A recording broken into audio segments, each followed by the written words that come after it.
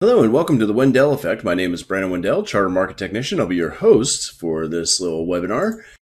And before we get started, just need to remind everybody that Trading Mindset Association is not a broker, dealer, or investment advisor. None of us are, and we are just giving this information for educational purposes only, not telling you to buy, sell, or hold any particular securities or giving you any personalized recommendations about the markets. Also, there's always risk involved in the markets. We do what we can to try to minimize risk, but we can never eliminate it. And there is always a possibility of loss. Never trade or invest with any money that you cannot afford to lose. And Trading Mindset Association personnel are not subject to trading restrictions, so we could have a position in a security or initiate one at any time. So, welcome. Sorry my camera is not on today, but you get the good information anyway. So, if you want to keep in touch with us, please send us some emails at the Wendell Effect at tradingmindsetassociation.com. You can also comment on the video, and also please hit the subscribe and like buttons too, so we know you're there and like it. And we'll continue to produce more content for you as well in the future.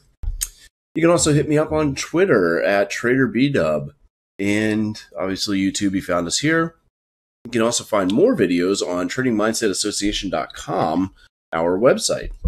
So jumping right into it, the schedule for today, we're actually going to go into weekly market analysis as usual, looking at the equity index futures, moving on into energy futures, then sector analysis and some stock ideas. And I actually do have some new ideas as well as follow-up on some of the ones we have posted previously.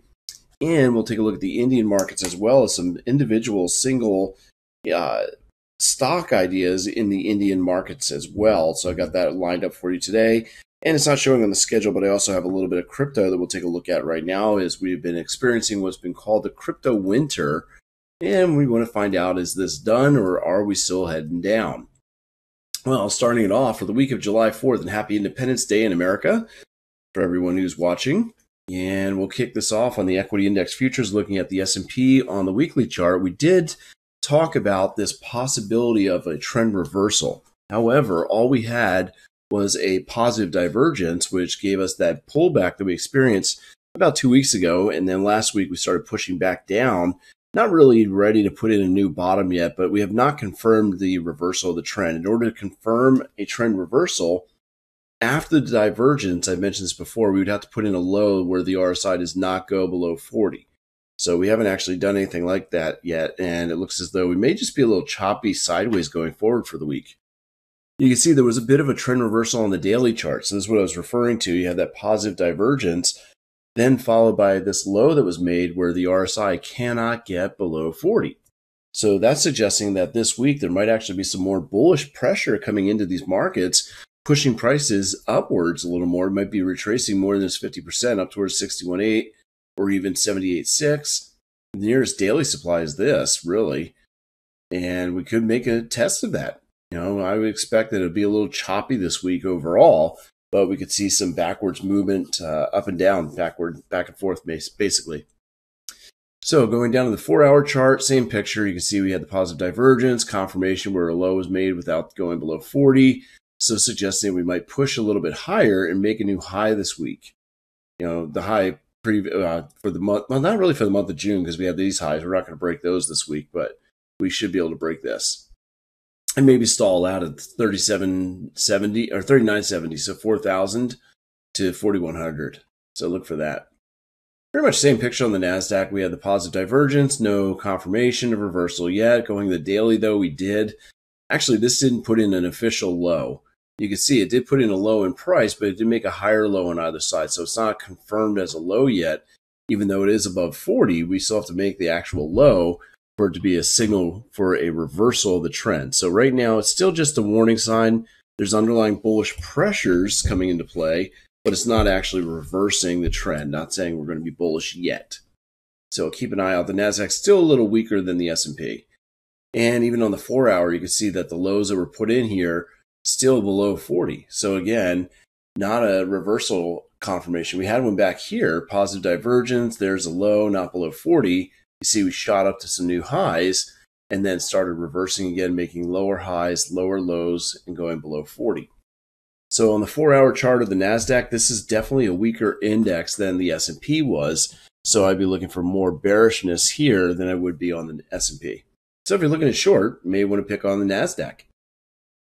Dow, pretty much the same picture, a little bit more bullish. You can see it did put in a little bit higher high here as we're trying to pull back. Not confirmed yet, but still looking somewhat bullish. On the daily chart, we also haven't made, actually, I take that back. That's on the wrong one. It should be on the previous candle. That's a lower low, and then we had higher lows and higher highs. So it is actually officially a reversal of the trend on the daily time frame, not the weekly, but the daily. So we're starting to see a lot more bullish pressure picking up in these markets here. Moving on the 4-hour chart, couldn't quite make a new low, staying above 40. So this is showing a little bit of underlying weakness than compared to what we saw before. We did break supply with lots of momentum as we try to reverse. You can see the confirmation of reversal there. We end up making these new highs at breaking supply, but then we made a divergence. I don't have it marked, but you see higher highs in price, lower highs on the indicator, leading to a drop. Even there's a peak where we're below 40 or 60, below 60 on the RSI. That's very bearish. And if we can't rally and break this supply zone again, really it's no longer valid because it's already been tested, but we got to make sure we have enough momentum to keep going up. We need to go above 60 if it's going to keep rising. Otherwise, expect this to fall this week and make new lows. And let's see, that was, what am I doing here? Trying to figure out, we got the weekly on the Dow, daily in the Dow, 4-hour on the Dow, and then it goes back to weekly. I must have had an extra one in there, but anyway, it doesn't matter. So looking at the daily of the Russell here, that's what it was. Yeah, instead of the weekly of the Russell, I did the daily. It's not a big deal, but it's the same picture for the most part. Positive divergence. And we put in a low right here above 40, so starting to see a little bit more bullish pressure for this week. And on the 4-hour chart, we do have an area of supply we might have to contend with at 1735. That would be the kind of the testing point to let us know if we're going to continue to go higher or end up dropping this week. So as we're coming into the 1735, should be on, well, I don't know if it happened last night, Sunday evening, or if it's going to wait until Tuesday when the markets reopen, but if we can't get above 60, then we're likely to hold that area and push to the downside. So we'll keep an eye out. And actually here I went to the live chart. You can see on the 4-hour because I was kind of curious, and you can see that as the markets have opened, when our shortened trading period for the holiday, we pretty much did hold the supply. We're stalling shy of it and not getting enough momentum to break through. So that's showing a bit of weakness. If that's the case when we pick up with the volume on Tuesday, when the markets reopen officially for normal trading, we need to be able to break through 60 in order to get through that supply. Otherwise, expect a pullback and more weakness to come for the week. So moving on to the energy markets for this week, we'll take a look at that for the week of July 4th. Starting off on crude oil, we had a negative divergence that led to a bit of a pullback. Tried to hold up, but are now seeing more selling pressure coming back in again on the weekly chart. On the daily chart, we are making lower highs and lower lows, and we're doing it bearish mode. You know, we went a little below 40 right here as we dipped. We rallied, could not get above 60 as we came into a little bit of supply right here. So that's suggesting we're going to continue to push down on crude oil, which would be great for people, you know, feeling the squeeze at the pump, so to speak. Going into the 4-hour chart, you can see that we had a little bit of supply coming up here, as well as a Fibonacci retracement of about 50%. So all in that same area, suggesting we don't have enough momentum to continue higher. We should be able to turn down, maybe drop to the 103 all the way down to 99.85, possibly breaking that $100, which would be really nice. On nat gas, we saw a pretty good size sell-off going on here, coming down towards the weekly demand, 5.125. We'll see if that ends up holding. On the daily chart, you see we can divide that zone up into two smaller pieces, but it's pretty much the same area, 5.1. And we've got a lot of momentum, so it may just be a small bounce there before we continue to go lower. So I didn't check the seasonality to see if this is normally a bearish time for these securities. I could probably do that. Okay, so I jumped over here to MRCI for the seasonal patterns, and you can see that in June through July, if you go over the last 30 years, the historical pattern is that this is extremely bearish until the end of July. So that's where we are right now, pushing down quite a bit, and it looks like that is likely to continue for a period of time. We go to the last 5 years. While it's not as bearish, it is still bearish altogether. You can see that you got a little bit of a dip here peaking in 11th of July, but then starting to drop again towards the end of July. So keep an eye out for that. It is pretty bearish this time of year. And if we get any bounces, they're likely to be short-lived. We have a small bounce going on right here on the 4-hour chart down around 6. You can see we're actually pausing before we hit that. Often, if you go sideways before you hit a zone, you're building up momentum to break through the zone. We have plenty of bearish momentum, so that's a possibility instead of bouncing here that we just break through down to the 5.5. So watch for that. On the weekly chart of gasoline, boy, would that be nice if that drops more. We do have a weekly demand zone here, about 3.25, and all the way down to 3, the whole number. You got rally-based rally. So as we dive into smaller time frames on the daily, you can see that we end up moving to a Fibonacci extension on our previous impulse down correction. We impulsed 61.8%. Unfortunately, though, we held above 40 on the RSI. So holding above 40 is actually bullish. So that's suggesting that we may have seen a bottom being put in, at least temporarily here at that 3.54 area or 3.51, I think it is. And we're getting a pretty deep pullback right now before we could potentially go lower, but not sure if this is going to be the bottom right now. Going on the 4-hour time frame, you see that demand zone that we hit on the 4-hour 3.4. We've retraced 61.8%. That looks like a last-ditch effort to the upside, failing to get above 60. So that's actually a positive for the bears here. Looks like we may end up reversing and pushing down to that 3.4 and possibly even all the way down to 3.0 if this trend continues. Our next target right there, 3.07. So I'm thinking that there may be, this is the end of that retracement, that we're getting ready to impulse back down once again, even though we're getting a little bit of mixed signals from the higher time frame. Short term, it looks like we might have some plays on the downside. So keep an eye out for that. Heating oil, finally, on the energies, we saw that we had those 3 indecisive candles with big topping tails, and that was bearish. Anytime you have topping tails, you're seeing that the sellers are pushing you away from being able to close at those highs. So that's a very bearish signal, period. Well, we ended up falling through to the downside. So it basically did what it said it was going to do. And we pushed down with a retracement so far about 23.6%. We kind of failed to reach the demand zone. We'll see if that continues to push down, though. There's a little bit of a pullback from that low. As you can see, we got a bullish Harami where we've had this mother candle with the baby inside, engulfed inside, the body's inside, although the wicks are sticking out a little. That's suggesting a small pullback. I don't have the RSI on here. I'd have to see what the momentum looks like, but this just looks like it's going to be a small pullback before continuation down to the 3.58. Going down to the 4-hour chart, you can see we had that impulse correction. Now we may be impulsing again. And instead of, where was it, 3.58? We may have 3.78 as the first target before it goes down to the 3.58 area. So we apparently may have been done pulling back. It looked like we're going to impulse down, not necessarily from anything else other than a Fibonacci retracement of about 61.8%. I forgot to put the retracement on there, but that's what it looks like it's doing. So we're going to go ahead and move on into the U.S. stock market and get an idea of what's going on, the hot stocks, hot sectors. Based on our sector rotation, we're still in kind of a corrective mode. You can see for the last week, June 24th through July 1st, we had safe havens as our bullish sectors. I mean, obviously, we still have a little bit on the upside here on the energy markets, but overall, we saw utilities, staples, and healthcare being the only 3 markets that were positive when you take out the S&P 500. So that's a defensive play in the sector rotation.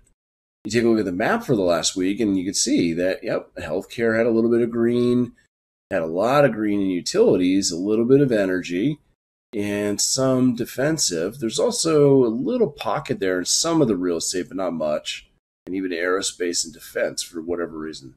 But overall, the defensive sectors have been the most bullish.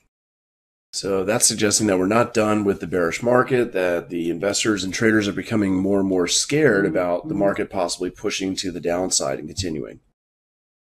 So moving along here, what's happened there? There we go. XLP, consumer staples. When we looked at this before, we had that big move to the upside and was worried. I was worried a little bit about a pullback for from that supply zone at 73.28, and you can see we don't have enough momentum to break through that area after we had positive divergence.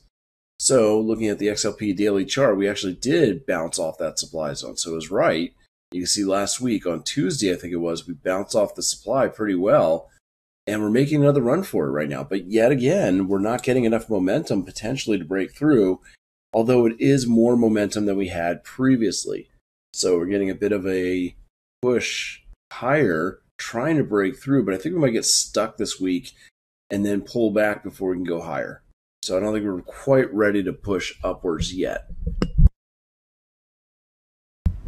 So if you take a look at consumer staples for this week, normally the 4th through the 14th, actually a little more than a week here, you can see it's been very, very bullish. As a matter of fact, 90% of the time over the last 10 years, we've had a bullish run with an average gain of about 1.5%.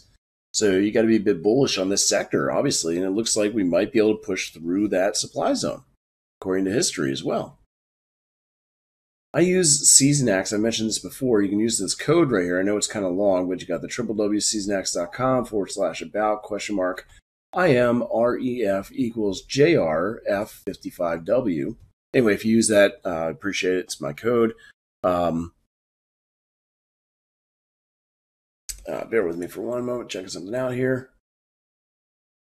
Anyway, so we had 3 stocks. I know we had more last week, but we still have Procter & Gamble, Walmart, but we've added in the Coca-Cola company now for high probability trade opportunities. So let's take a look at some of those. We had PG on a 60-minute chart last week, as you can see, and it's very, very bullish still. So it looks as though if we can get a pullback, we should look to buy. We didn't quite make it to our targets yet.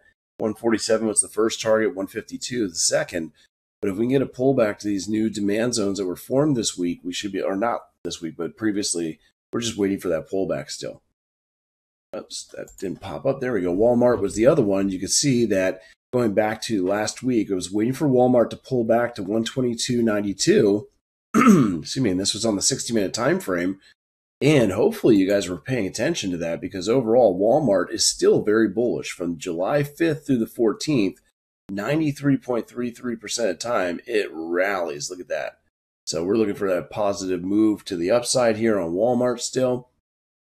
And if you did take a look at that opportunity again last week, you can see we did bounce off that demand zone the first touch. We made a new high. Unfortunately, we didn't quite get to the target, but if hopefully you moved your stops up, because it would have stopped you out for a profit or at least a break even. Normally, once I get halfway to my first target, I move my stops up to break even, then start a trailing stop system. So Walmart initially did work. When it came back down, you can see the momentum was pretty bearish. We were near 40, finally broke it and went through the zone. Overall, though, we're still very bullish for this week. So if we can find a short-term opportunity to get long, I'm going to look for that again. Oops, sorry. Went too fast there. But I don't see anything as of right now on this chart. We're just going to have to wait and see if something forms. But overall, it's been a very bullish week historically for Walmart, and you should look for that to continue to rise this week. Coca-Cola from 5 July to 23rd of July, very bullish, 86.67% of the time, basically. 13 out of 15 times has rallied about 2% for these couple weeks. So keep an eye out for that. On Coca-Cola, we've had a pretty good run already. We have supply and a target about 65.20, just waiting for a pullback. If we can buy on the pullback to 63.64, put your stop maybe at 63.38, 63.37, just below that zone, and look for it to rally up again. So that's what I'm watching in the Coca-Cola. See if we can get a pop to the upside, pun intended.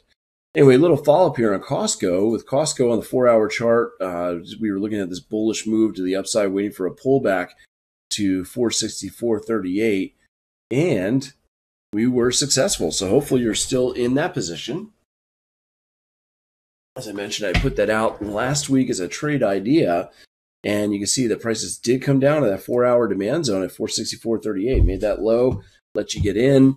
And we have a negative divergence, so you want to make sure your stops are in place. Maybe move it up a little bit early, just protect yourself, because it might get a little pullback. It may even give you another chance to get long, honestly, if it comes back to demand. We barely tested it, so it could bounce from that area once again. We'll just have to wait and see. Also, we see healthcare was a positive sector for the last week, and we're going to continue potentially to see more rises in healthcare, as it is also a defensive sector. As I mentioned before, those are the ones that are rallying right now. So looking at what happened previously with Abbott Laboratories, we're looking for that rally from 26th of June, basically to 21st of July. We're in that very bullish mode for this particular stock. On the 60-minute time frame, was waiting for a pullback to 107.74, and we got it. Now, depending on where your stop was, you may or may not have been stopped out. You can see it overshot that area of demand quite a bit, rallied up, retested again. Neither time did we ever go below 40. Even the third touch never went below 40 and finally broke out to some new highs. So we're halfway to our first target of 113.40. So make sure you move your stops up at this point and use some sort of a trailing stop system. It's up to you what you want to use. I tend to use 8 and 13 exponential moving averages. And the reason why I use 2 is if I close below 1, I exit. If I simply break the larger one, then I get out as well. So that way I can have a fail safe in case I get a really large candle. I want to wait for the close. So anyway, this is moving up nicely. If I go out to the live chart, ABT, there we are. We're on a 60-minute time frame. Again, I can bring in those 2 moving averages. It was 8 exponential, and then I actually need to change one of these. Oops, there we go. I'm pretty habitual, so I use the same colors, and there we go, 13.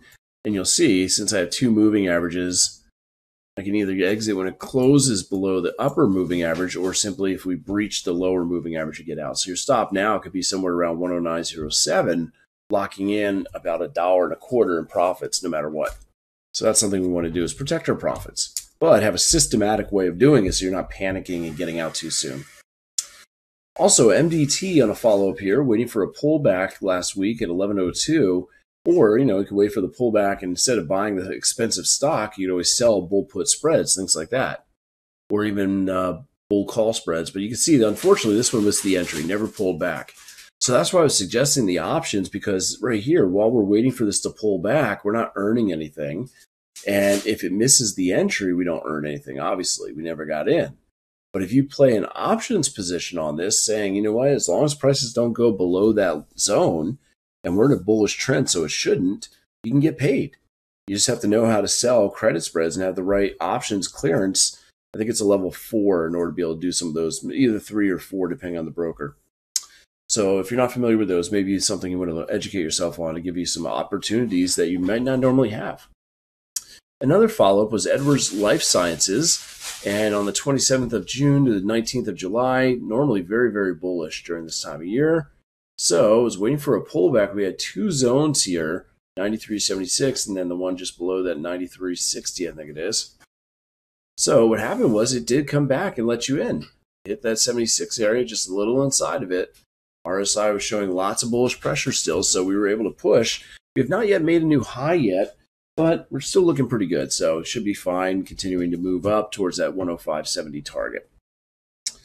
Anyway, look at the financials. Also, we were looking for a bit of a pullback here, and the financials normally are not very bullish until near the bottom of the bull market, or bear market, excuse me.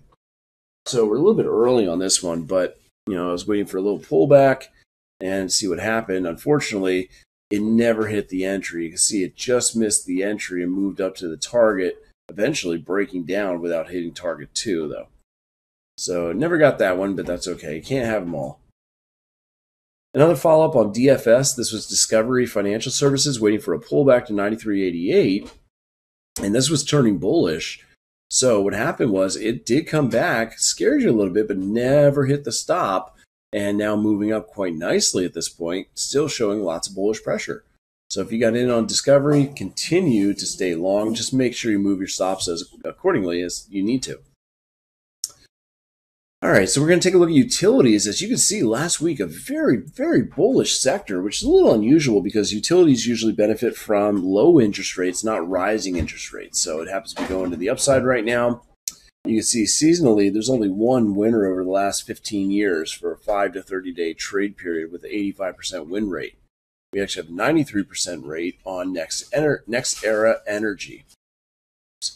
So looking at NextEra Energy, this is what we're seeing right now. We do have a positive divergence with a higher low following, showing very bullish, not only staying above 50, 40 even, but also breaking 60 to the upside. So very, very bullish, higher lows, higher highs right now on the daily. So moving down to the 4-hour chart, we have two possible entries here. First one we're looking at, the lower, is 76.53, 75.27. Obviously, that's a further down entry, so not as high probability. The higher probability one is the upper one, 78.23, 77.05. But you'll notice it's not quite confirmed as a zone yet. So be very careful with that. Don't just blindly jump in. We need to make another new high on a candle following that, because you've only got two.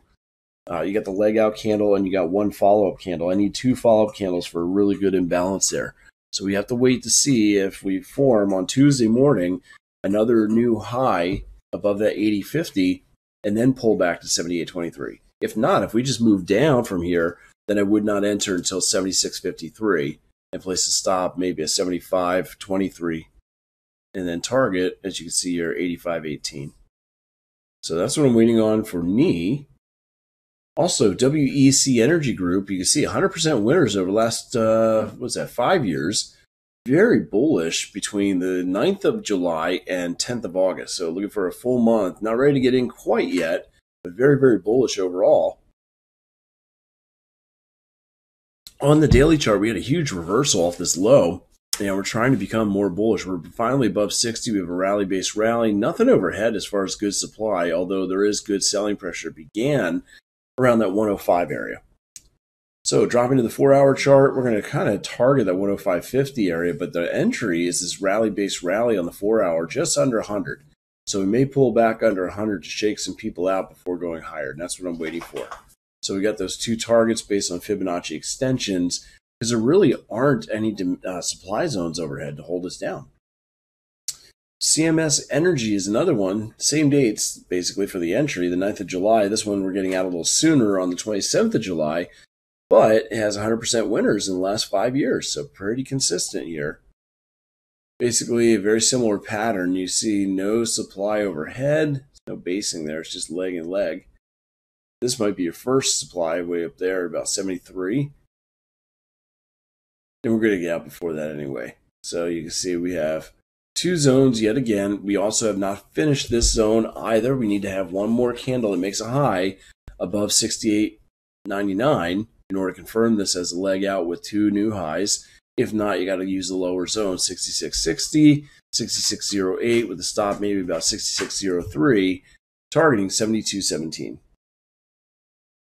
The Southern Company, another one with 100% winners from July 9th onwards to August 2nd. So looking at a very bullish move potentially coming up this week in the markets for some of these energy markets or utilities. And you can see same picture here. We haven't quite finished this as a demand zone, so you got to wait for the new high before you can use the upper zone. Otherwise, use the lower one.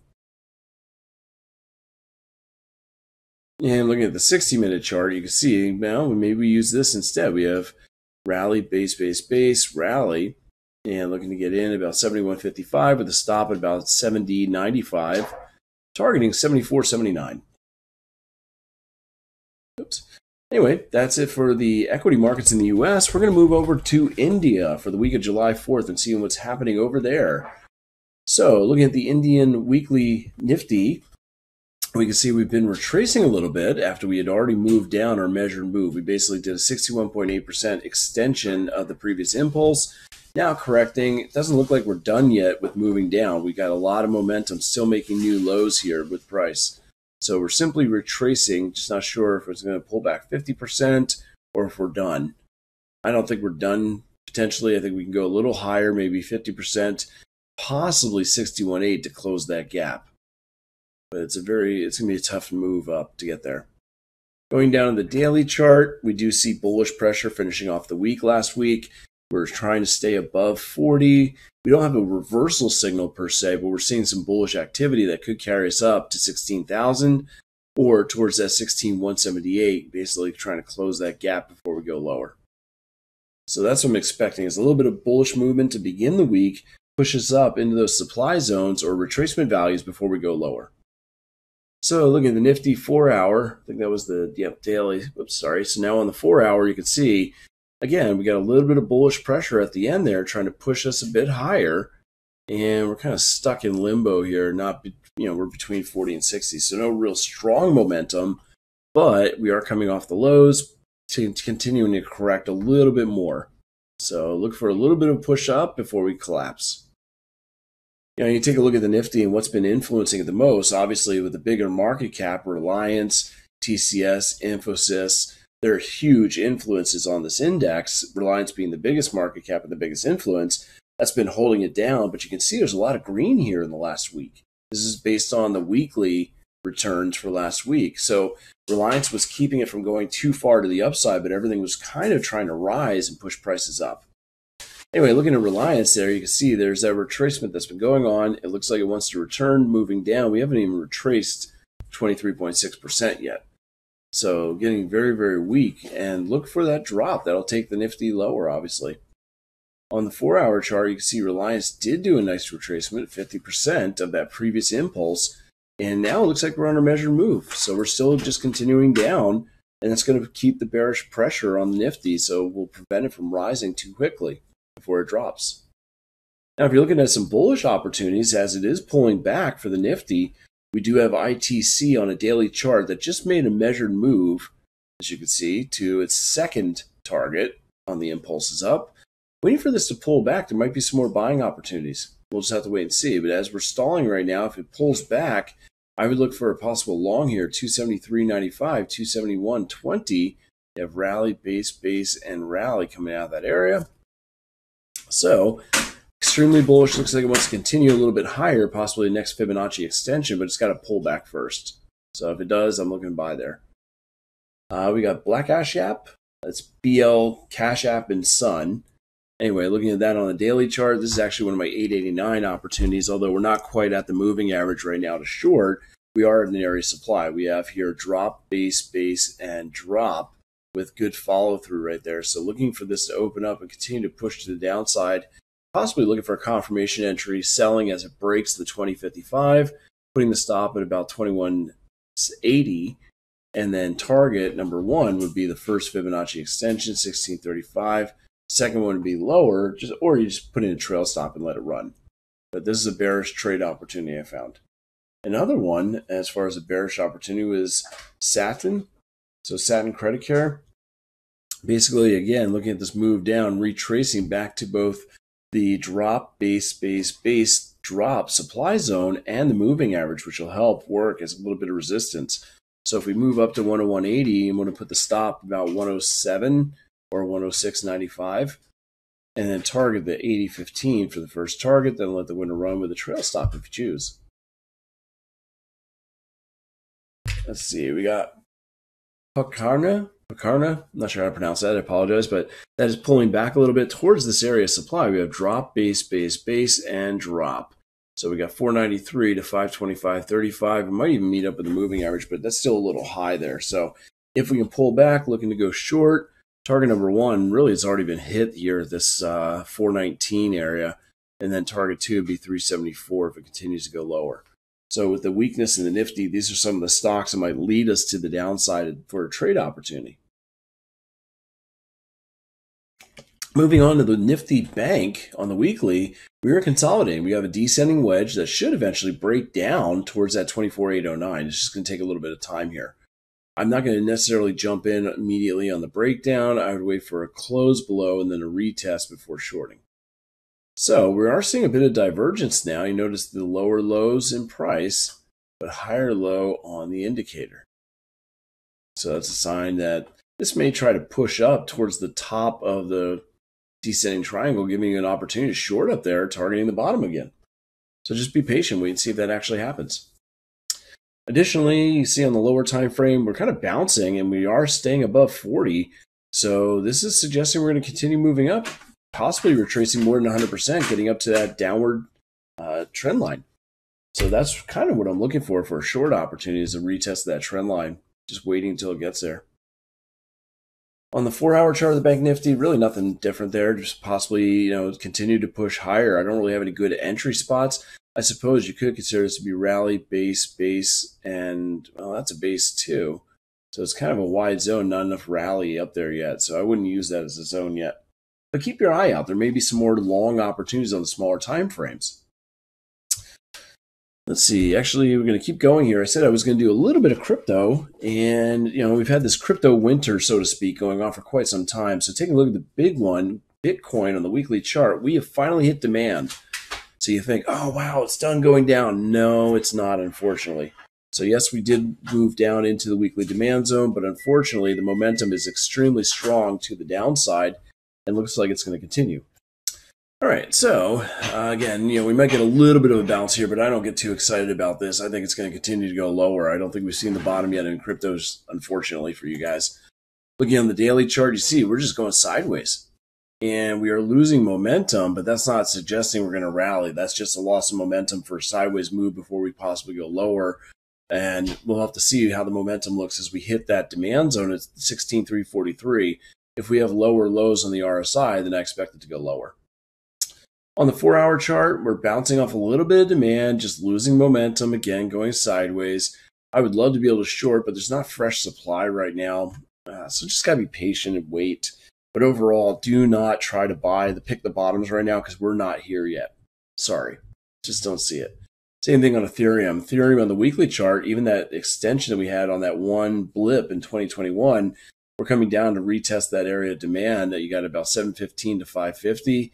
We're not there yet. We're getting some weakness in the downtrend with the mixed color candles, but that's all it is a pause. You see on the daily chart that sideways movement that's going on. So the longer you go sideways, the more likely you are to continue to push downwards, and the more momentum you'll be picking up to break through demand. So keep an eye out. 756 and 635 is a couple demand zones, but yeah, still looks pretty bearish. On the 4-hour, we're sideways, stuck between two zones. I'm waiting for the breakout basically below this 935 to take us to 649. But yeah, I'm just not seeing anything that's telling me to buy any kind of cryptos right now. So just got to wait. Anyway, those were the trade ideas I had for this week. I want to thank you for being here with me. And hang on a second, let me get back to a nice screen here. There we go. We can look at that instead. Go ahead and hit the subscribe button and like button if you enjoyed the video. And if you have any suggestions, please, I want to hear them. I'm going to go ahead and do another live session hopefully next month with you guys. And I got some more interviews coming up, so keep an eye out for that. And lots of good stuff. So until next time, trade safe, trade well, everyone. Take care.